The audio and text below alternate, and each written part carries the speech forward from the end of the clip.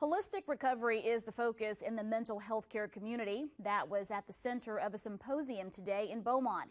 Several speakers spoke to the public about ways to help people recover from mental illness and substance abuse. The Paths to Recover Wholeness Symposium was organized by the Golden Triangle Recovery Community Organization to help Southeast Texans explore services available across the area for mental health.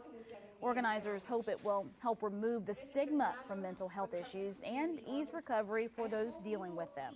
When people finish treatment, the idea is that they complete their treatment and that's pretty much where it stops in a lot of cases. And what we're trying to do is build a workforce around that where recovering people have support of other recovering people to continue that recovery once they get back out in our communities and become tax-paying citizens.